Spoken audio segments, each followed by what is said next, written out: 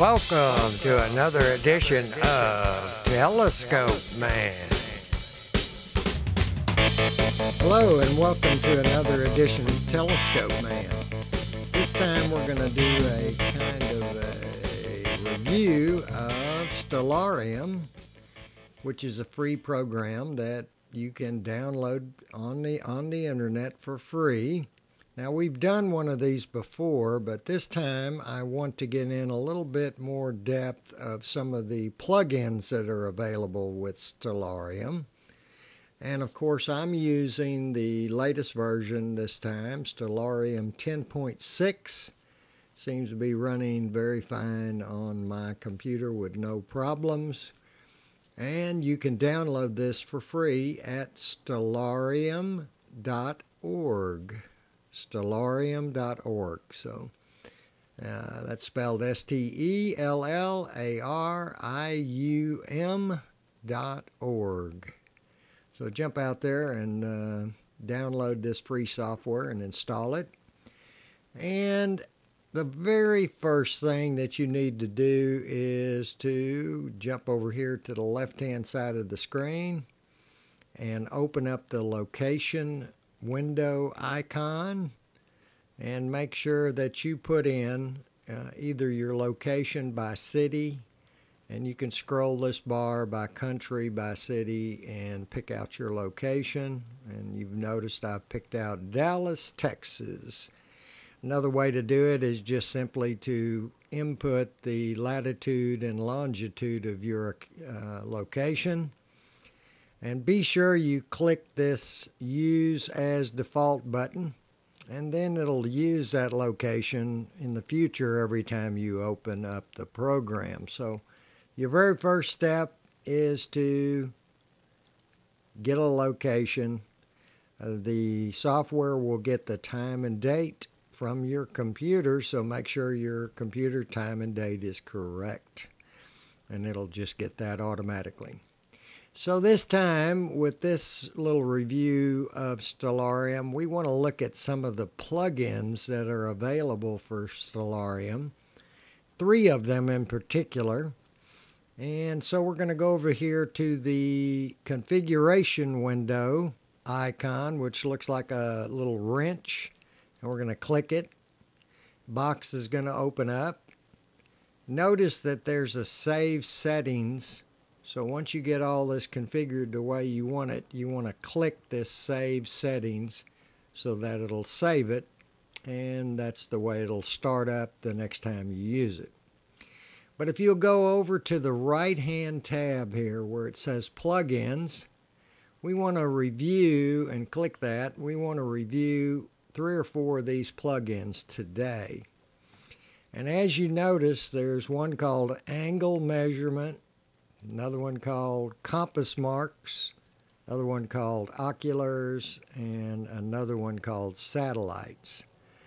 Now, I've already run through those 4, and I've clicked this little box down here in every one of them to make sure that it loads at startup. So that's the first thing you need to do, is click through these, click the Load at Startup right there in each one of them. Now, several of them have a configuration button, as you can see right here, that allows you to configure that plugin. So let's start with the angle measurement. Notice the button is grayed out. There's really no configuration for that. And the compass marks, there's no configuration. It just loads at startup.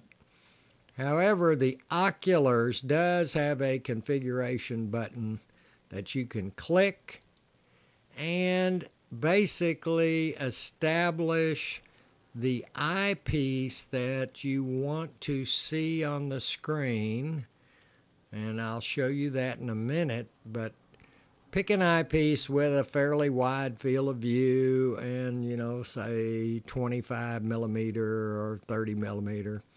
And put that in here and then save it, So we'll close this box and we'll come back over to here and click Save Settings. and it'll save all that configuration information that you just put in.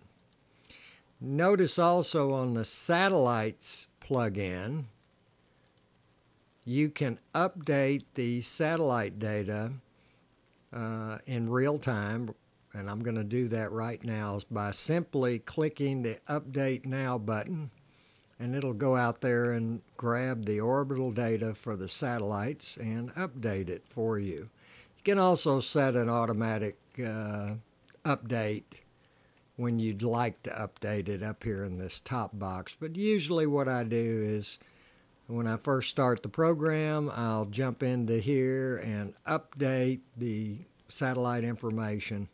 Just takes a few seconds, and then everything's okay. And I always click Save Settings as Default right here so that it'll save whatever I've done up here. You can also increase the size of the satellite label, make it a little bit easier to see on the screen by clicking these buttons and making the label larger or smaller based on the way you'd like it. So with that configuration finished, you'll close and open the program, and you'll notice now in the bottom bar that there are some new icons there. There's your ocular icon, and there's your compass mark icon, and there is your angle measurement icon. Those will appear, and of course your satellite one, which I've already got turned on. Those will appear at the bottom once you click those little check boxes that say load at startup over in that configuration menu I just showed you. So let's kind of take a look at the ocular one first, and let me select an object that might have a picture attached to it. Here's M47. Let's try to get M47 right here. Okay, and that's an open cluster. And I'm going to go down here to oculars, and I'm going to click it. And now it's zoomed in, and it's trying to give me a view of that open cluster as it would appear in my telescope using that particular eyepiece. So you kind of get an idea of what that object might look like by using this ocular plugin that's available in Stellarium. If you click it again, it zooms back out to the default view. Now notice, let's see if we can find a planet. I want to do that just to show you. Here's Jupiter. So we'll come up here and click Jupiter. And notice it's giving me a lot of information on Jupiter up here. And what we want to do is click this ocular button again, and now we've got a view of Jupiter through that particular eyepiece that's listed up here, and it's also showing us some of the moons of Jupiter there. So very handy little tool to kind of give you an idea of what you will see in the eyepiece, in that particular eyepiece in your telescope. So very neat little tool. The next one that I want to show you is the compass marks. And if you look at the bottom of the screen here, you can see we're looking west right now. And there's south. Okay. So we'll look west, and I'll come down here and I will click the compass marks. And all of a sudden it's changed to a 360-degree markings around the bottom. That's simply telling you what direction you're looking in by a degree marking rather than by north, south, east, west. Kind of can be used with a knob to kind of, if you've got setting circles on it, to kind of get that knob pointed in the appropriate direction so that you're kind of lined up with whatever you want to search for. So if we were going to go through this field, I would line this knob up according to these numbers here, so that when I raise the tube, all right, I'd be going right through the middle of these particular objects. Kind of a helpful little tool if you have a knob and you're searching for something. Of course, you do have right ascension, declination, and altitude azimuth settings that you can do by just clicking these two buttons here. So if we want an azimuth grid to go along with these degree markings, we can click this, and all of a sudden you've got the azimuth grid on the screen. All right, and again up here it tells you exactly where that little circular little cursor marking is located, right up here in real time. It's a very handy little tool, this degree marking along the bottom of the screen in place of the north, south, east, west markings. If we click it again, it goes back to the default north, south, east, west buttons or designations at the bottom of the screen. Okay, so now we're looking north. So the next thing I want to show you is the angle marking. Sometimes you need to know if you're searching, let's say you're here at, we're here, let me find something. You're here at Jupiter. We've got Jupiter in the eyepiece, and we want to move over to this star right here, okay, with a knob, and we can click this angle marking, turn it on, and then we can draw a line over to this object, and it gives us the angle between Jupiter and this object. And you can see as I move this around, the angle markings change based on what the angle is over to that object.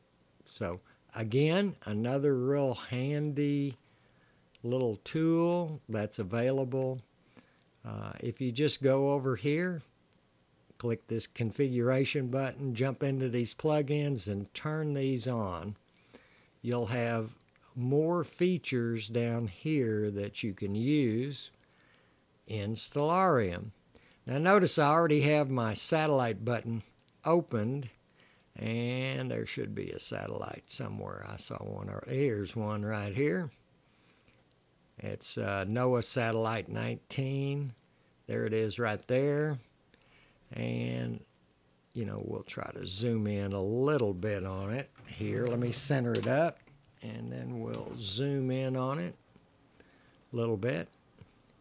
And there you go. There is the NOAA 19 satellite. And again, it's given me a lot of information about that satellite right up here on this left-hand part of the screen. So pretty neat feature. And if I click the satellite, of course, the satellite disappears. And so these are your on-off buttons down here for these features. So you can turn on the ones you want and turn off the ones you don't want. A question that I get all the time from people who have just started using this is, I try to look at it during the daytime, I can't see any stars. Well, yeah, that's right. That's because you have atmosphere turned on, which is this button right here. And if I click atmosphere, you can see that it's, about 1 o'clock in the afternoon here, and the sky is bright. And now it's only showing me some constellation lines. It's not really showing me any features of the sky because you really can't see them right now. You can't see those features. So you're only getting the constellation markings and things like that that are visible. So what you need to do is you need to come on out here, and you need to turn off atmosphere, which is right here, atmosphere, and all of a sudden you'll get a night sky even during the daytime. All right, and that's usually the way I leave it, because I want to be able to see the stars during the daytime so I can see what's up during the day and, of course, what's up at night. So I usually leave atmosphere turned off. Another handy little icon here is the one that looks kind of like a star in an eye. It kind of looks like an eyeball, except the eyeball is a star. And if you click this icon right down here, it changes the screen to red, which is much more friendly to your night vision while you're outside at night. So come down here at night and click this little eye button with a star in it, and you'll get a red screen and red constellations. You still probably will need to turn down your screen, how bright it is on your laptop, because even if it's too much red, it can affect your night vision, even though it is red. If it's too bright, it will affect it. So use this button at night when you're outside with your laptop. Turn it on to red and lower the brightness of your laptop screen. Another little handy little tool at the bottom. So my advice to you is to experiment with this program.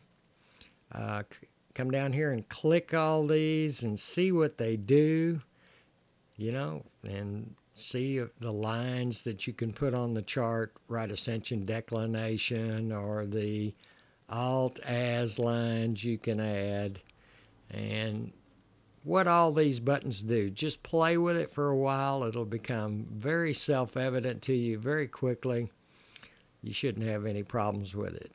But again, the most critical thing to do the minute you download this software and you've got it running is come over here and put in your location. And then be sure you check this Use as Default button. Then it'll use that location every time you open up the program. And you'll be looking at the correct star field. If you don't fix that, you're going to be looking at a completely wrong star field for your location. So that's very important here under the location. And the other one that's very important, once I do a lot of configuration on this program and get it the way I want it, I come over here to the configuration window, which is that little wrench again, right here, and I go to the main tab and I click Save Settings. Save Settings. And that way it'll save my particular configuration for this program, and it'll be that way every time I open it up. So with that said, I'd like to wish you clear skies, and remember to keep looking up to see the greatest show on earth right over your head every single night. See y'all later.